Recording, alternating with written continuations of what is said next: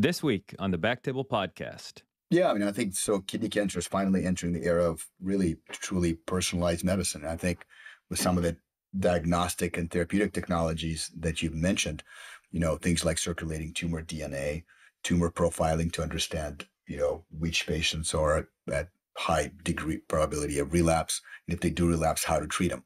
And I think we finally have the tools that may allow us to deliver therapies that are likely impact the biology that the patient possesses. And so this is, again, a truly an exciting era where we're now combining multiple specialties. We're utilizing predictors of response in the form of circulating tumor cells or circulating tumor DNA. We're finally entering the personalized era in the management of kidney cancer.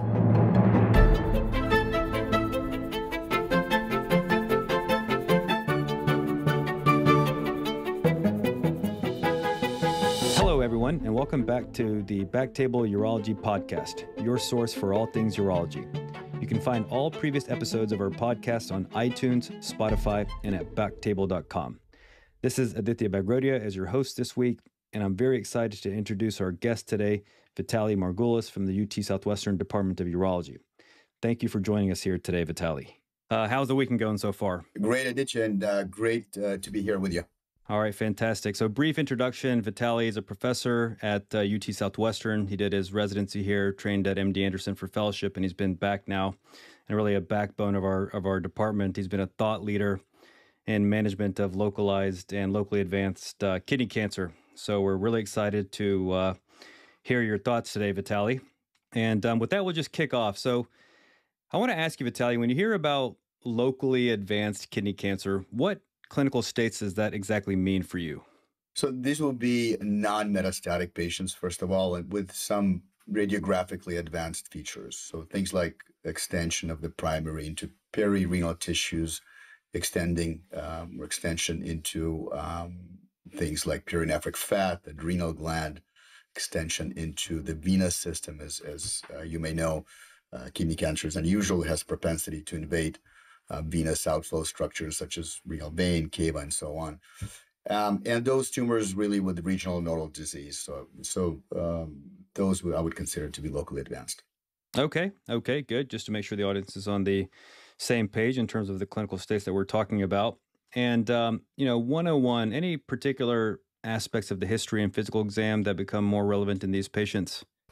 Certainly. I think in any case, it's probably prudent to do a good history and physical focused things to think about, specifically pertaining to this situation, are things that may have to do with, for example, signs or symptoms of venous obstruction, because it may change how you ultimately manage the case. Things to look for, again, pertaining to the signs of venous obstruction, leg swelling, caput medusa, any signs of hepatic congestion, hepatic insufficiency. When you start talking about locally advanced things, may be important to probe around, any cognitive defects, anything that has to do with CNS. And your usual things like, obviously, weight losses, appetite changes, things like that, that may have ensued over upcoming months. Okay. Helpful. And what about staging? What are your preferred means of staging these patients?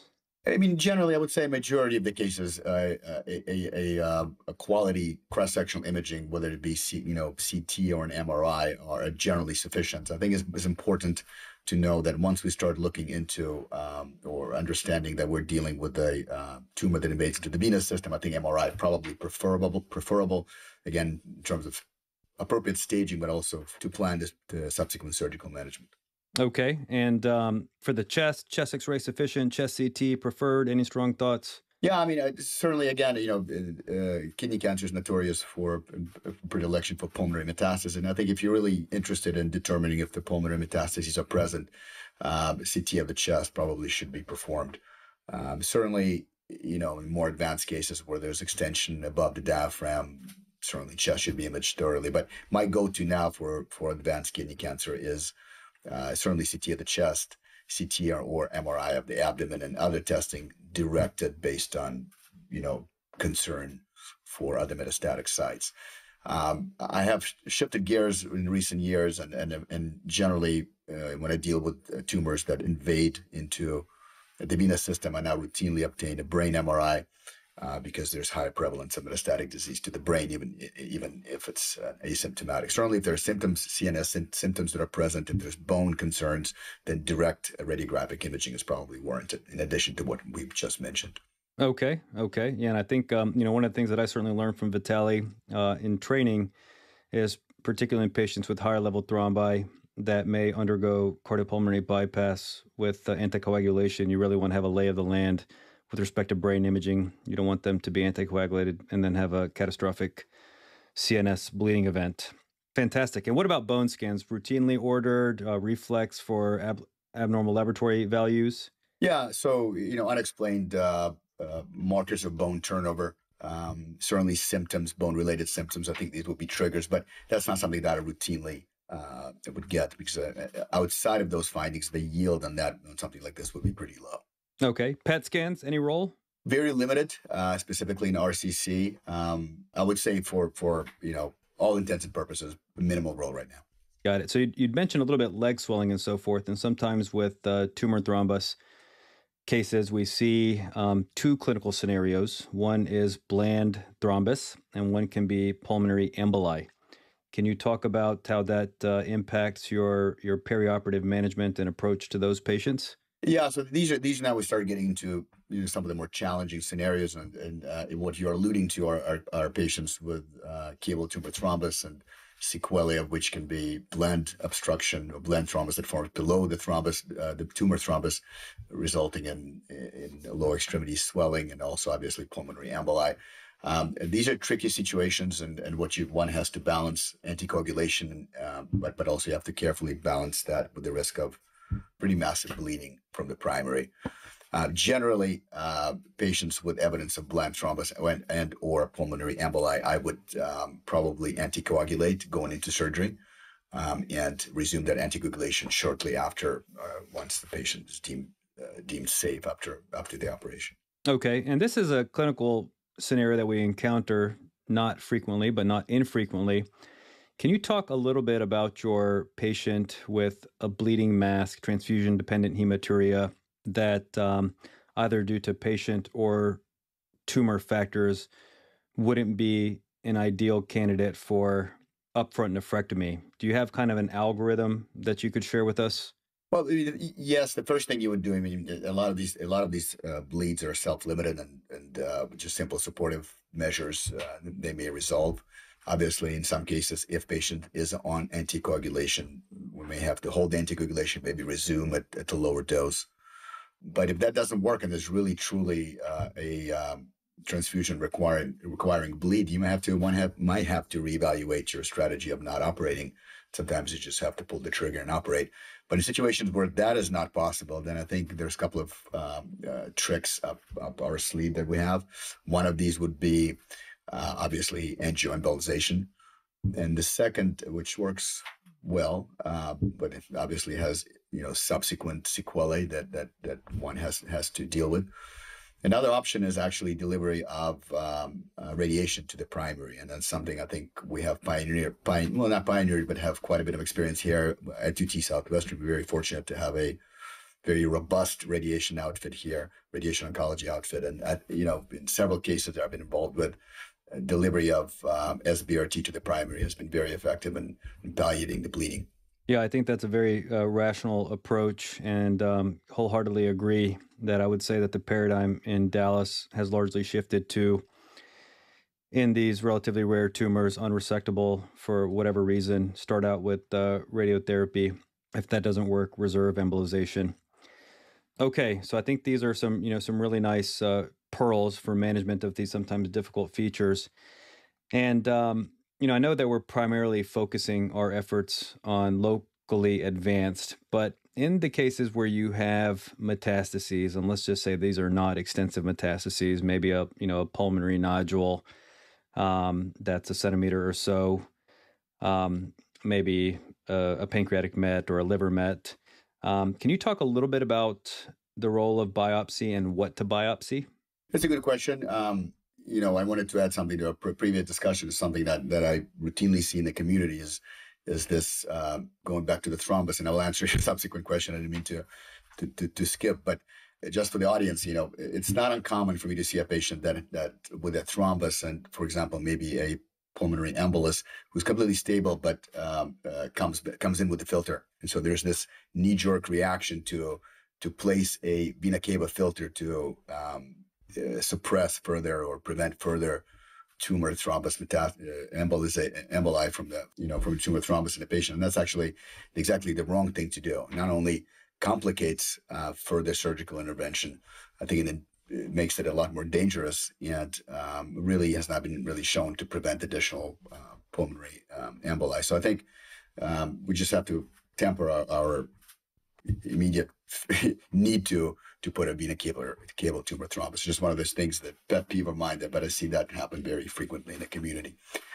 So back to your question of what to biopsy, I think this has to be a discussion with your interventional radiologist. I think that the first thing is safety to the patient, if they and the comfort level of your interventional radiologist. I mean, if your only goal is to get tissue diagnosis to start treatment, I think probably not super important where you biopsy. I would probably go for the easiest site to get tissue. There are nuances. Some of these renal tumors are excessively vascular, and actually a biopsy can trigger a significant hemorrhage of the primary. Maybe sometimes it's best to go for the metastatic side. But there are other situations where you want to make sure, in your scenario that you gave with for example, solitary pulmonary nodule, it's not unheard of for a patient to have a second primary. So in that case, perhaps to further plan treatment, may be more prudent to biopsy the lung nodule. There are other nuances. Something recently that I've dealt with was a relatively indolent looking primary, but massive retroperitoneal lymphadenopathy. And so one has to think about again, secondary malignancies, lymphomas, and maybe it's more prudent to biopsy your lymph nodes in that setting. There's no one answer to fit all scenarios. I think several things are at play here, but these are the conversations that should happen in a multidisciplinary setting. Absolutely. Couldn't agree more that multidisciplinary collaborative management is absolutely key. And that would actually dovetail in quite nicely to the next thing, which I think is rapidly expanding in this area, which is consideration of neoadjuvant or induction therapy for locally advanced kidney cancer. Could you comment a little bit about that, Vitaly? Yeah, so if we think about management of locally advanced kidney cancer over the last how many years, there's not been much of a change. To this date, if you look at sort of gold standard of care, this remains a surgical disease, and we unfortunately have not embraced, although this is about to change, but we really not embraced multimodal management as a routine for advanced kidney cancer, unlike some of the other urologic malignancies, bladder, testicular cancer, penile cancer, et cetera, where multimodal management is probably the standard of care, and not so much in advanced kidney cancer. So this is a rapidly changing field, I think, with newer therapies that we have access to. So I think this is an exciting field. To your question about neoadjuvant therapies, again, this is something that I would say that has to be considered on a case-by-case basis. Certainly, I would say not the standard of care. And again, your locally advanced disease mainly is surgical disease at this point. Some of the things where I utilize neoadjuvant paradigms would be unique situations where we need to cytoreduce the primary to be able to deliver, for example, nephron sparing in a situation where a complete nephrectomy would result in an anephric state. Typical example, a patient with solitary kidney, large tumor, where a partial nephrectomy may not be feasible, delivering systemic therapy in a neoadjuvant fashion to shrink the tumor and allow me to perform a partial nephrectomy would be a very common example. Other uses, I would say, they're, again, pretty rare situations where the primary may not be resectable safely. Again, that's a rare bird, and we need to shrink the tumor to be able to do the surgery safely. That would be a second indication, probably less common in my practice. Okay. And can you just give us a little bit, without getting into the details, a general systemic therapy that you use, the general duration of use, the general period of washout prior to surgery? and when you reimage to assess response? So the two broad categories of systemic therapies that we know are effective for kidney cancer are your targeted therapies that target the VEGF pathway and our checkpoint inhibitors that modulate the immune response. And you have to sort of think what are you trying to achieve with your systemic therapy. If it's purely for site reduction, then your later generation targeted therapies, such as, for example, like axitinib, that we know have been shown to be effective in site to reducing or shrinking the tumor, is something that should be considered. Again, we don't have much data in this, and so a lot of what I will say is anecdotal. I have recently, again, shifted sort of my approach to this, and I actually use a combination of third generation or later generation targeted agent with the checkpoint inhibitor. So something along the lines of axitinib, pembro, prior to surgery, and just anecdotally have had very good success with this. And the nice thing about this combination is we know that with purely, again, not getting too much into the weeds, but purely with targeted therapies, there's almost zero chance of a complete response. But when you add pembrolizumab or some sort of a checkpoint inhibitor, we now have, and I've personally had several cases where there has been a complete response in a primary. So I've shifted gears recently, and now basically my go-to combination would be my go-to therapy would be a combination type therapy. How long? So again, something that I use in my clinical practice, I go until maximal response. And so patients get the therapy. We get essentially almost monthly imaging. And once I see maximal response, this is probably the time to intervene. And what we know with when you start utilizing, and this is an important caveat, when you start using some of these checkpoint inhibitors, you actually can get an initial almost pseudoprogression where the tumor seems to swell, but then will eventually start shrinking. So it's important not to pull the trigger. It's very uncommon for patients actually to have a disease progression in a dual therapy like this. And usually during the first round of imaging, if one sees some swelling, it's usually this element of pseudoprogression. I usually continue the therapy again until maximal progression. If the VEGF targeted agent is used, it might usually give it about a couple of weeks washout, and patients should be ready to go for surgery. Perfect. And so you mentioned solitary kidneys, kind of almost absolute indications to avoid an anephric state. Just a comment: bilateral masses, one more oncologically threatening than the other. Of course, you're going to have that patient see medical genetics. But general strategy in terms of, this is something that's been historically debated. Do you go for the partial nephrectomy potentially first, and you have some nephronic reserve from the other side? Or do you typically go for the more oncologically threatening tumor? Yeah, my thought has been to remove the most biologically threatening entity from the equation. So I usually tend to go for the for your bulky non-partiable side first, and then deal with the other side. But again, with when you start considering systemic therapies, if for example one side is clearly partiable, the other side maybe, one may consider doing a lead-in with systemic therapy and see if we can deliver nephron sparing in both sides. And so it's a little bit nuanced, but generally, to answer your question, I would go for the biologically aggressive entity first, and deal with a nephron sparing on the other side later. Fantastic. And I think it really highlights, the coordinated care between medical oncologists, even radiation oncologists, radiologists that are familiar with progression, pseudoprogression, careful administration of these systemic therapies to really have a smooth course. Really nice. And who all are you sending for medical genetics referral? So certainly, obviously, these are young patients. These are the patients with family histories. So certainly anybody under 50 with a kidney tumor now in my practice gets essentially automatic genetic testing. Certainly if there's family history, certainly if there are syndromic features, and these are the patients with, adrenal tumors, pancreatic tumors, and any concern for BHL, any concern for other, RCC type syndromes. Young women, for example, pretty classically ignored scenario, small renal mass, but history of uterine malignancy of some sort.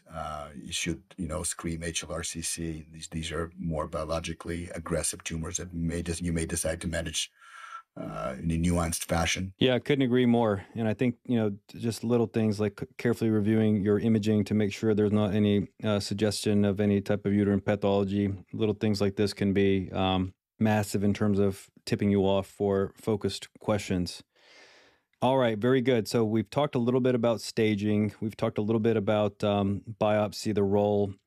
I think we could have a whole nother conversation on cytoreductive nephrectomy, risk stratification, who may benefit and not.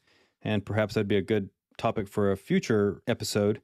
But maybe now let's just jump into it. And, the way I kind of think about these is, for locally advanced, as you described earlier, is you have your kind of perinephric fat invasion family. Then you have your sinus fat and hilar structures kind of close to the kidney.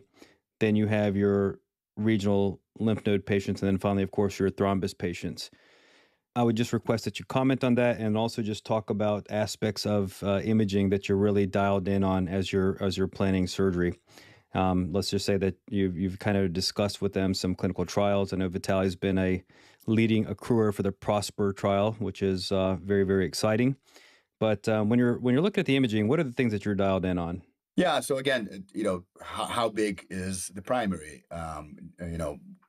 So I started thinking, okay, obviously, if we start talking about tumor-thrombus type patient, obviously the level of the thrombus, degree of obstruction, degree of colorization. I almost think about my thrombus patients completely differently when I plan my surgical approach. Almost every single one of these cases will be done in an open fashion. Some of the things to understand is, as we said, what team do I need with me? And so when you do these thrombus cases, I think you need to have a well-oiled team. This has to be, you want to experiment. You want to have a well-assembled partner in crime, whether it be a cardiovascular thoracic surgeon, vascular surgeon, liver transplant surgeon. I actually utilize probably all of them, depending on where the thrombus is. For your retrohepatic thrombi, the thrombi that don't extend above the diaphragm, I've recently shifted to partnering with a liver transplant colleague. And these surgeons are very useful to help you mobilize the liver, get all the hepatic branches controlled, get the liver out of the way, control the cava just below the diaphragm. And so the tumor thrombi that radiographically are above the diaphragm, obviously this is where you have to have a good partnership with the cardiovascular thoracic team, which we do here. And those cases probably are best done in collaboration with them in case of bypass or circ arrest will be needed. So again, the level of thrombus is critical. Is there a blend thrombus? Do we need to resect the cava? Is there enough colorization to allow for safe resection of the cava without reconstruction? So those are all the technical things that go through my mind. But these are specific to the thrombus cases. Now, when you start looking at other cases, maybe Vitaly, since you've kind of jumped into thrombi, which is always a challenging multidisciplinary case, I'm going to ask you a few questions before we move on to some of the other ones. Budd-Chiari syndrome. If you get in, you've got evidence of liver chemistry elevation, or you encounter ascites. Any unique considerations in that patient population? Well, I mean, ideally, yes, of course, but ideally, this is something that if true Budd-Chiari syndrome should be identifiable prior to surgery, and these are not the patients that should be managed with upfront surgery. So this is one rare indication where I would consider leading in with multimodality therapies first to allow for recanalization and proper drainage of the liver, because these are not generally survivable surgeries. So if you have a full-blown Budd-Chiari syndrome, I think rushing into the surgery is not the best thing for the patient. His mortality rates are nearly 100% in that case. If you have, for whatever reason, encountered some maybe early manifestations of a Budd-Chiari syndrome, as maybe some degree of hepatic dysfunction without full-blown hepatotoxicity, then it's a clinical decision, I think, whether one should proceed. And I mean, it's in some cases very hard to make that decision. Just presence of ascites alone during surgery probably is not contraindication. There have been cases where we get in, but there are other signs of liver dysfunction, such as terrible appearing, completely congested liver that's friable with immediate bleeding upon everything that you touch with ascites. And this may be the case where I would say, maybe we'll close and manage with systemic and/or radiation therapy first, and then come back to fight another day. But ascites alone probably wouldn't be the reason to stop. And again, I mean, I just want to stress that this is one condition where we really need to diagnose before taking a patient to surgery. Okay, good point. So you'd mentioned bland thrombus cable resection. broad strokes, when you start these operations, do you typically work on the vascular structures first? If it's a right-sided tumor, early control of the artery, for instance, in the intracaval space, gaining access to your contralateral renal vein, your infrahepatic IVC, super-thrombus IVC. Can you just talk a little bit about, how you think about that and approach that? There be some differences in technique among different institutions. So what I've done over the years is have good control of the primary without unnecessarily disturbing the thrombus. And the idea here is we don't want the thrombus to embolize. So primary is controlled. The arterial flow to the primary is controlled. In some cases, this results in shrinking of the thrombus, perhaps making the thrombectomy portion easier. Once the primary and the arterial inflow is controlled, then we go through our routine steps to isolate the tumor thrombus within the venous system. So it's generally, isolating the suprathrombus cava, isolating the portal system if necessary, certainly infrathrombus cava. So once you have the cava isolated, then the thrombectomy ensues, and the rest of the primary is removed once the cava is closed. Some of the nuances you mentioned, in some cases, the cava has been obstructed for a long time, and it's probably even safer to resect the thrombus with the cava. And if that is your clinical judgment, then it's very important to preserve that collaterals that have formed over the years so the patient has proper venous return. Excellent points. And, I think it's very obvious to me that each one of these cases is unique. You've really got to study the imaging. You've got to have a plan going into it. And I think you've also got to be ready for, some various things that can happen intraoperatively. I recall as a resident doing a case with Vitaly. It was a relatively low level 2 thrombus for no reason, with no manipulation of the cava. There was an embolization event, rapidly mobilized, performed thoracotomy, embolectomy, and the patient had a wonderful postoperative course. But you can imagine that if you don't take these cases seriously, you could have a very different outcome. I think, again, Vitaly's really stressed the need to prepare, to plan, to be ready intraoperatively. I think you routinely use intraoperative echo in close collaboration with the cardiovascular anesthesiologist. But any other things that you'd like to mention specifically about IVC thrombus cases? Again, if I had to mention one thing, is to have a well-oiled team put together. And it can be your choice, but you want to work with people that you're comfortable working. You want to have a good anesthesiologist that generally understands, all of the nuances that are applicable to cases where it could be high volume blood loss. You want to have an anesthesiology team with cardiac echo capabilities. And as you know, I do essentially every one of these cases in a situation where access to a quick pump, if we need to crash on pump during some of the situations you've just described, is available.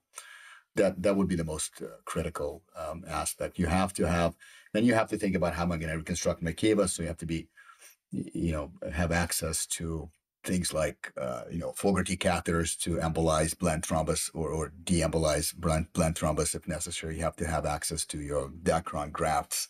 You have to have access to your patches if the cava needs to be patched. It's a highly nuanced surgery, but the key here is, I cannot overstress this enough, is to have a team in place that are familiar with those cases. Perfect. So maybe now we shift a little bit to clinically node positive, radiographically node positive patients. And maybe I'll ask you to just talk a little bit about the role of lymph node dissection in those patients, as well as the performance of routine lymph node dissection in other high-risk patients without radiographic evidence of nodal involvement.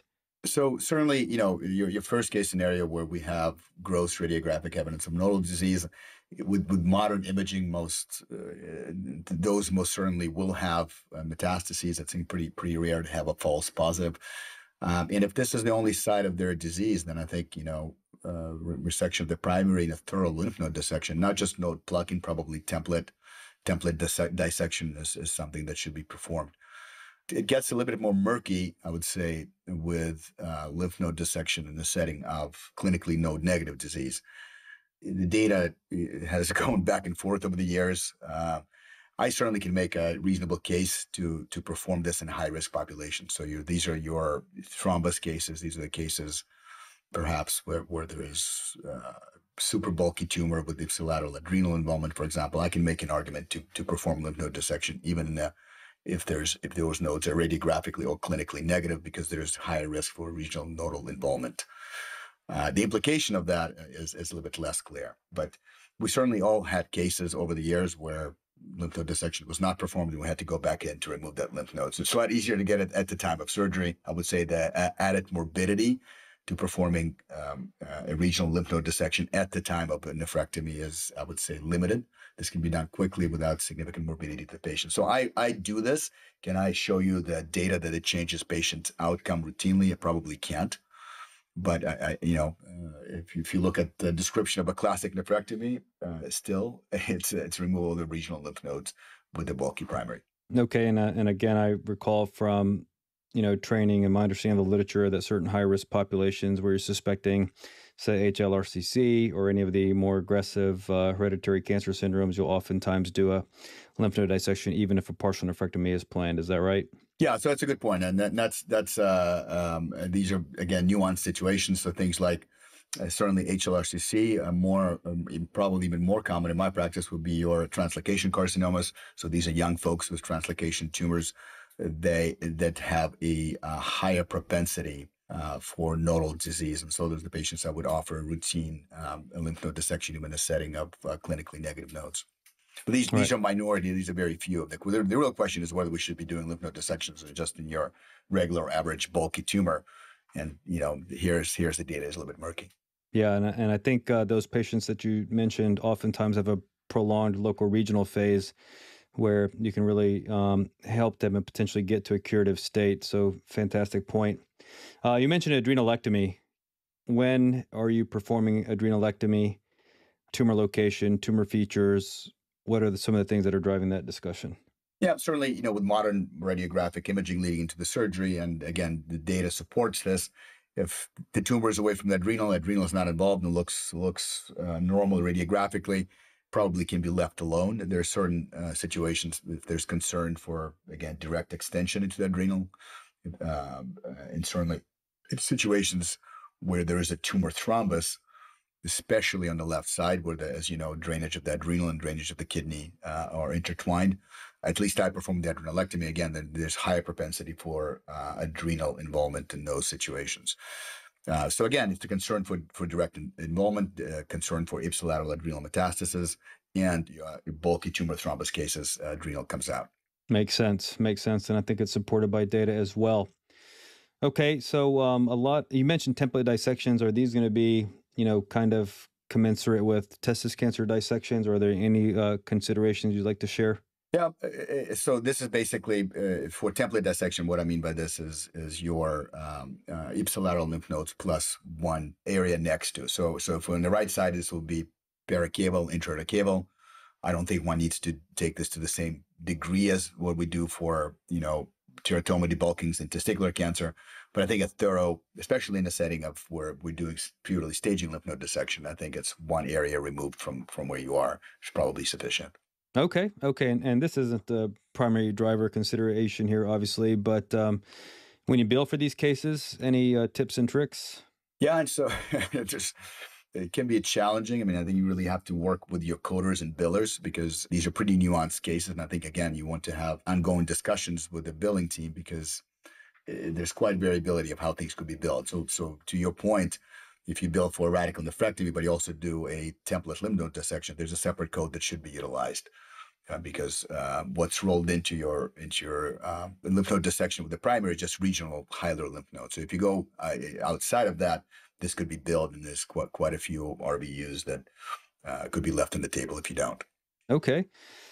Perinephric sinus involvement, is that a reflex? And I'm talking about extending towards gerotas. Is that a reflex radical nephrectomy in your hands?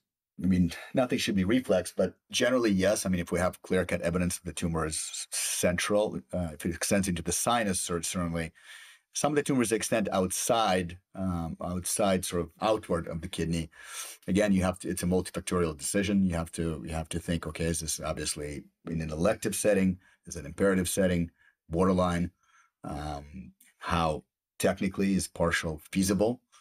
And it's also now the discussion that has to be help with the patient. Obviously, last thing you want to do is do something like this in an elective setting, get into the tumor, have local tumor recurrence, and we've all had these disaster cases where patients came in with peritoneal carcinomatosis from an attempt for nephron sparing that shouldn't have been performed. So I think it's a nuanced decision. Does it automatically mean a radical nephrectomy? No. But I mean, I think one has to evaluate this from the multifactorial perspective. And what about sinus fat? One thing I recall is oftentimes for very central tumors, you will obtain a biopsy just to make sure that you're, in a patient that's a high risk of receiving a radical nephrectomy potentially, that you want to make sure that this isn't something that's benign or likely to be a very little oncologic threat. Are you still doing that? I'm doing this. So if you have, there's a smaller tumor that doesn't look biologically aggressive, but located in a such location that perhaps you may have a hard time finding it, or where you know that if you start opening the kidney up and getting to the sinus, there's pretty good chance for a radical nephrectomy. And so I would probably obtain a biopsy of this to confirm that this is in fact a cancerous lesion before performing a surgery that could potentially result in a kidney loss. I mean, it'd be a shame to do something like this and for a oncocytoma and something that could be safely monitored and have a patient lose the kidney. And of course, there's patient factors, there's renal function, reserve, and so forth. But if you have central tumors that are relatively smaller, concern for segmental, subsegmental, venous branch invasion, or sinus fat invasion, do you still keep partial nephrectomy as a part of your armamentarium? It's really hard to definitively show a segmental, radiographically segmental moment of the venous system by a tumor, and a lot of a lot of times this is artifactual. So you have to make a decision whether you could, again, in your hands, and again, it's different from surgeon to surgeon. You have to factor in your experience and your comfort level into the equation. But for an elective setting, I would have a pretty good reason not to offer radical nephrectomy, honestly, if I highly suspect that there's venous involvement in an elective setting. And what about if you encounter a tumor thrombus intraoperatively? Well, again, I mean, if the partial goes well and there's a nodule of the tumor that goes to the vein that I'm confident that I've removed appropriately and all the tumor is out, then I would probably complete a partial nephrectomy, reconstruct the venous system, and move on. Certainly, at that point, you've already committed. Most of the tumor has been dissected properly, and you're getting a negative margin. There's pretty good data to suggest that partial nephrectomy provides equivalent oncologic outcome compared to radical nephrectomy in that setting. So if you get all the tumor out, the margins are good, and the outcomes long-term are the same whether you performed a partial or radical. Do you have any strong opinions on enucleation versus formal partial nephrectomy in these types of cases? Again, so this is something that you look at radiographically. If it's an infiltrative tumor or there's concern for tumor infiltration, not a well-defined capsule, this may be a tumor that I would probably not attempt enucleation on and would probably lean towards a more standard resection. But this is actually a minority, and I think I've switched over the years to doing more of something called a nuclear resection, probably where you stay very close to the tumor capsule, and it's been very beneficial from several perspectives. Number one perspective is that when there are contour irregularities, if you stay close to the tumor capsule, you can actually recognize a nodule of the tumor extending somewhere and get around it. I've seen that happen in multiple cases. It actually has helped me to get a negative margin when you stay close to the capsule because you follow the contour of the tumor. Not all the tumors are exactly spherical, so you can avoid getting into a nodular extension. The second thing is, I think, you end up cutting across fewer vessels this way. And so if you do a true sort of partial nephrectomy, you probably do a lot more damage that way, end up sewing a lot more and probably with longer ischemia times, et cetera, et cetera. Certainly there's plenty of data to suggest that oncologically, whether you do enucleation or radical nephrectomy, as long as you're good at what you're doing, I think the oncologic outcomes are similar. Yeah, and I think that leads me into one of the other things that I just wanted to quickly touch on, which globally, I'm going to guess that we agree that really use the tools that you're comfortable with and most adept with, but robotic versus open. You'd mentioned thrombus cases; those are pretty much going to be open. I think that's the case at most centers, other than a few select centers. Tumor size, lymph nodes. What are some of the factors that are going into whether this might be a reasonable patient for a robotic or minimally invasive approach? Again, I mean, as we have all gotten more and more comfortable with with robotic slash laparoscopic approach, I think more and more cases now I do robotic that I was doing open in the past. The main factor here is the size of the tumor. Will I be able to get good retraction on the tumor on the kidney and still be able to see the structures that I need to see? And if that's the case, and that's my judgment, then I usually do those cases robotically. I think robotic platform allows you to do in addition lymph node dissections, even venous reconstructions, and it's something that I think most of us were not comfortable doing that with pure laparoscopic approach. So the bottom line is that tumor is small, and even in the presence of lymph node disease, as long as it's not super bulky and encasing the vessels, a lot of these tumors I would do with a robotic approach. Good. Yeah, I would wholeheartedly agree. And you talked about, encasement of the vessels. I think even over the course of my 5 years as an attending, that has kind of shifted, outside of massive transfusion-dependent hematuria, significant symptoms, et cetera, to a case where I'd really potentially like to get some systemic therapy on board before jumping in. I think those can be dangerous cases, and the chance of actually getting a R0 resection are, very, very small. Any comment on that? I would say that it's a double-edged sword.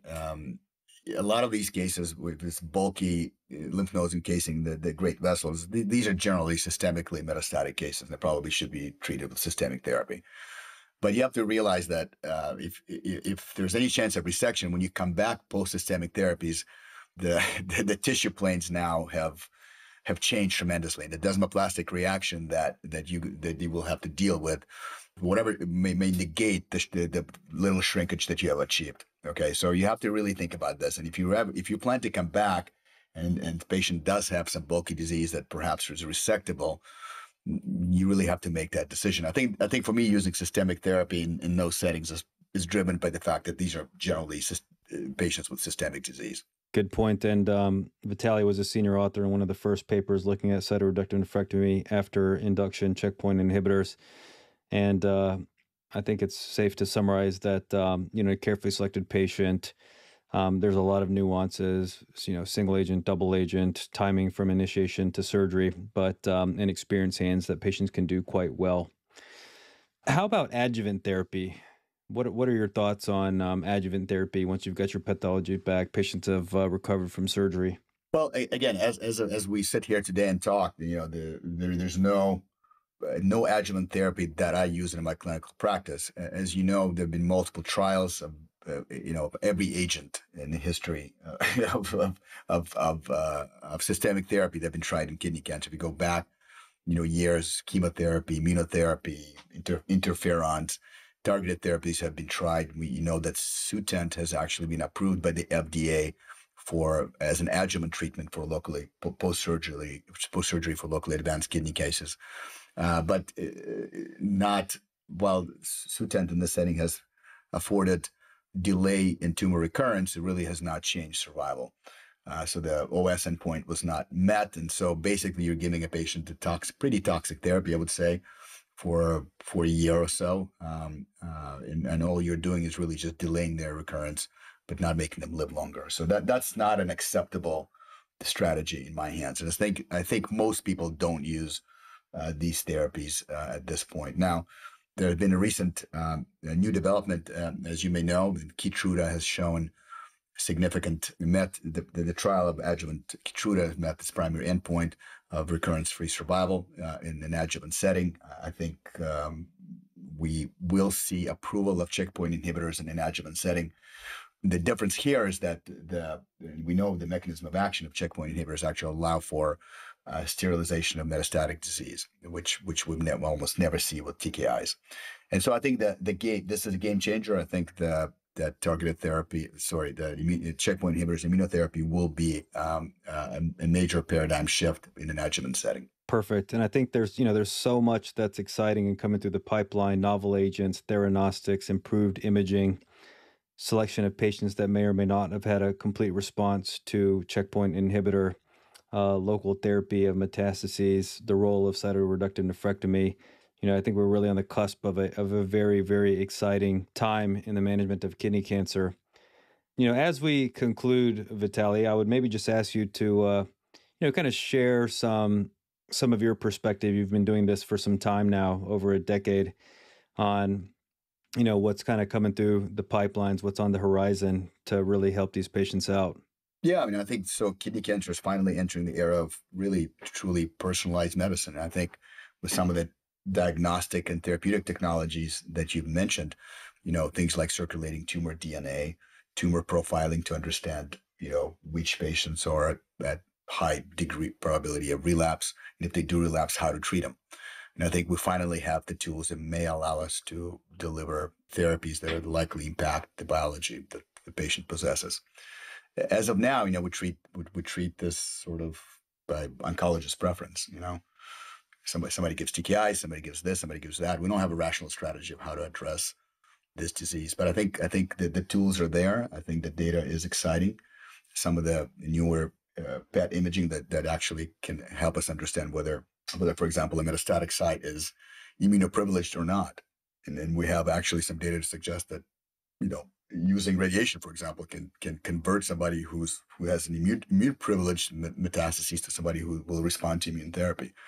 And so this is, again, truly an exciting era where we're now combining multiple specialties. We're utilizing predictors of response in the form of circulating tumor cells or circulating tumor DNA. We're finally entering the personalized era in management of kidney cancer. Yeah, I wholeheartedly agree. And I think we both would agree that we're extremely lucky to be at UT Southwestern that has such a robust kidney cancer program, including a SPORE, where, all complex cases are discussed in a multidisciplinary format. And the nuanced care that Vitaly's alluded to multiple times is extremely obvious. And the, thoughtful discussion of these patients from A to Z, I think really has a massive impact, which we've shown here, kind of across stages is the output. And, I think something that I would encourage all urologists to spearhead at their own institutions. Well, Vitaly, a true wealth of information. Really appreciate your time. If there's anything you'd like to add, by all means. Otherwise, I thank you for sharing your knowledge and your wisdom. I've certainly learned a lot, and hopefully our audience and listenership would as well. Thank you, Aditya. Not much to add, but thank you for the expert moderation, and it's always good to hang out with you.